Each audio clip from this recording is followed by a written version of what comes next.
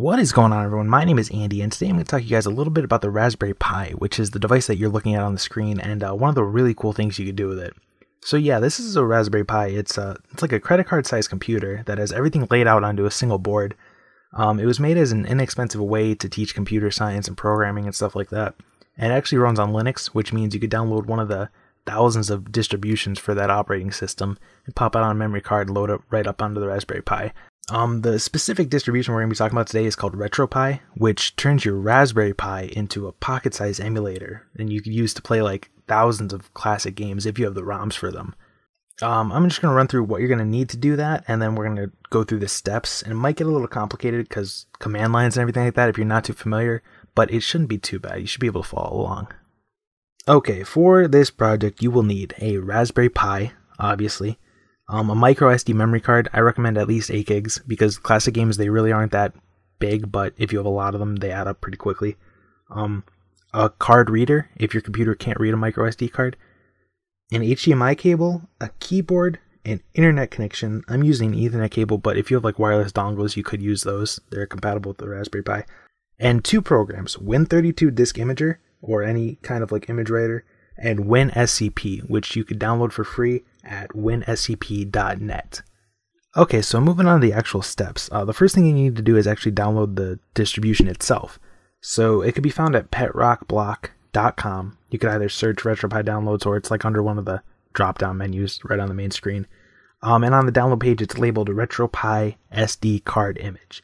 And there's 2 versions of this, but I saw that the first image, like version 1 or whatever, was updated more recently, so I just went with that.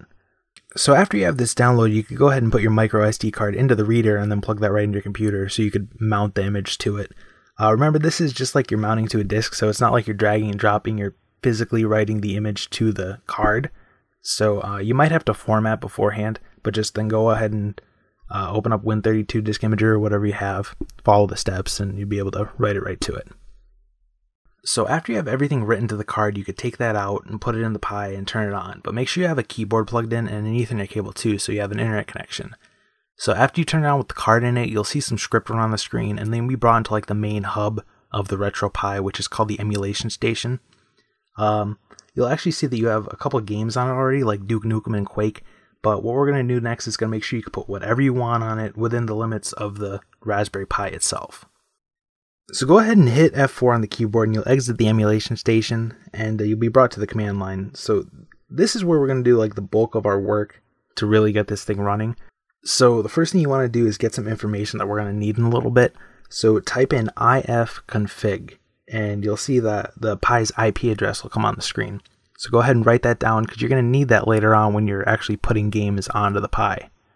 Okay, so the next thing we have to do is mess with a couple settings in order to get the Pi to run to the best of its abilities. So in the command line, you're going to want to type in sudo space raspi-config. And this is going to bring you to a menu, so you're going to want to select the expand file systems option. And it's basically just going to resize the partition of the Pi, and it'll tell you it'll be resized on the next reboot. So you'll hit OK and go back to the menu that you were in. Go down to advanced options and hit enter. You'll be brought to a different menu.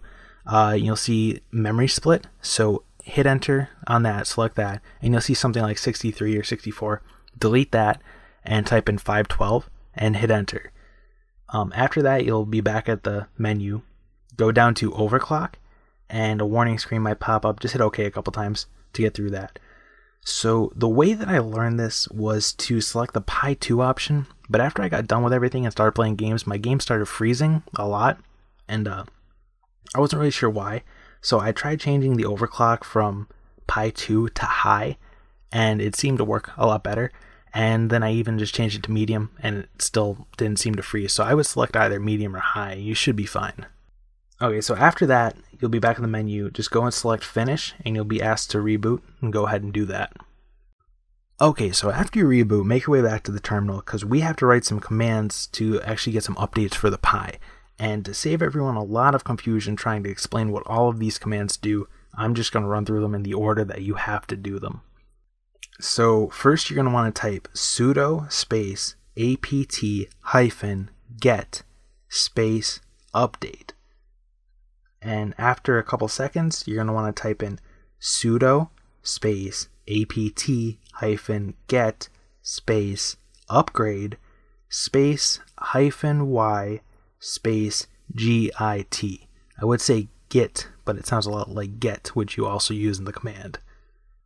So after another few seconds, you're going to want to type in sudo space apt-get space install space -y space git space dialog.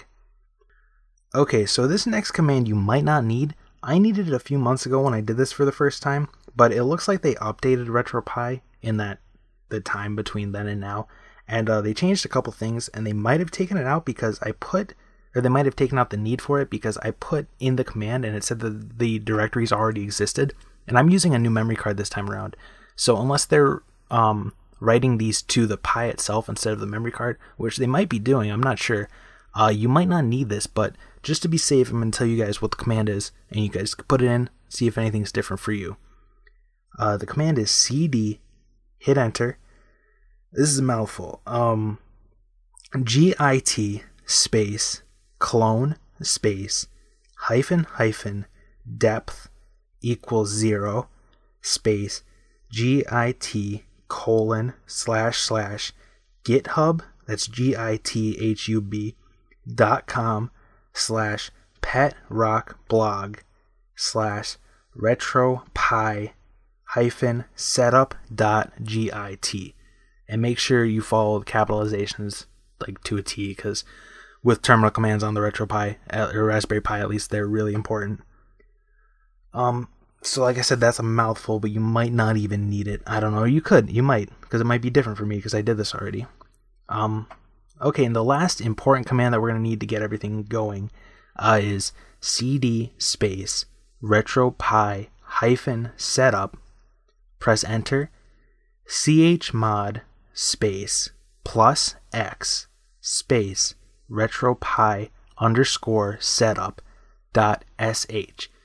Press enter again, sudo space /retropie_setup.sh.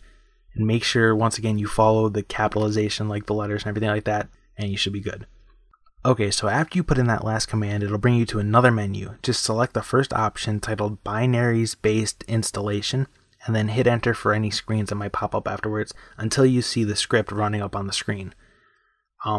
This is where like the meat of the RetroPie is actually installing. You might see words like Atari and N64 start running up the script. This is like the Raspberry Pi is actually building the directories so you can put ROMs in them and actually get to playing the games that you're working towards. It might take a little while, probably around like 15 minutes, but it'll be worth it. We're almost done.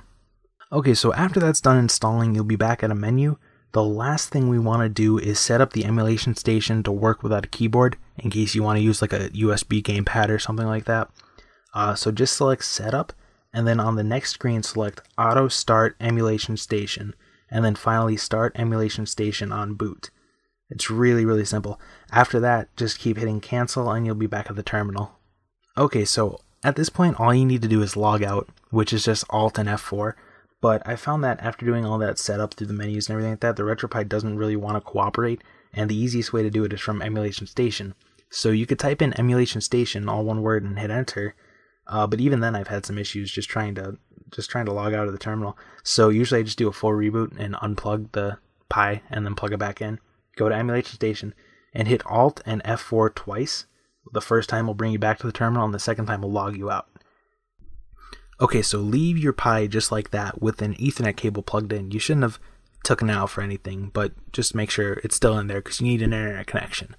So go to your computer, where I'm assuming that you have the ROMs that you want to play, because now we're going to put them onto the Pi from our computer. You guys remember that WinSCP program that I mentioned at the start of the video? Now we're going to actually go in and use it. Basically, what this program does is it connects to devices directly through their IP address, and doing this you'll be able to transfer all the ROMs over to your Pi while it's running, if it's connected to the internet. So after opening the program, select SCP from the drop down box at the top. Then you're going to want to enter the IP address for the Pi that you wrote down earlier, and the port number should be fine. It's usually around 22 or 21. It's fine though. And the login and password. By default, the login is always going to be Pi, P-I, and the password is going to be Raspberry, all undercase. This is going to be the same when you log back in later on from your Raspberry Pi itself. After you've entered all the information, click Login, and you'll be brought to this window that has two screens. The left side of the screen is everything that's on your computer, and the right side of the screen is what's on the Raspberry Pi. So go to the folder on your computer that has the ROMs in it that you want to copy over, and then on the Pi side, click the Retro Pi folder, and inside of that, click the ROM folder. And here you're going to see all the directories that the Pi was building when you did that binary install. So for this video, I'm going to be copying over ROMs for the Super Nintendo, so I'm going to go down to the SNES folder, and then I'm going to go back to the left side, just select all the ROMs, drag them, drop them over to the right side. It's that simple. Then just wait for everything to transfer, and hit X to terminate when you're done. Then you're done. Just go back over to your Raspberry Pi and log in using the same login that you used for the SCP program. When you're brought back into Emulation Station, you'll see that there's a new slot for whatever ROMs that you put in. So there's like a new slot for the Super Nintendo here. Even though that the Pi has all of the directories built in, it doesn't actually show them on the Emulation Station unless there's something in them. So it keeps it nice and organized, which is really nice. So that is it, guys. You guys did a lot of work, a lot of commands and installs and everything like that. So go feel free to finally play some games. I hope I was able to shed some light on this neat little computer, show you guys one of my favorite things it could do. It could do a lot more than this, but you have to admit this is pretty neat. It's pretty cool. That's about it though. Enjoy it. Thanks for watching.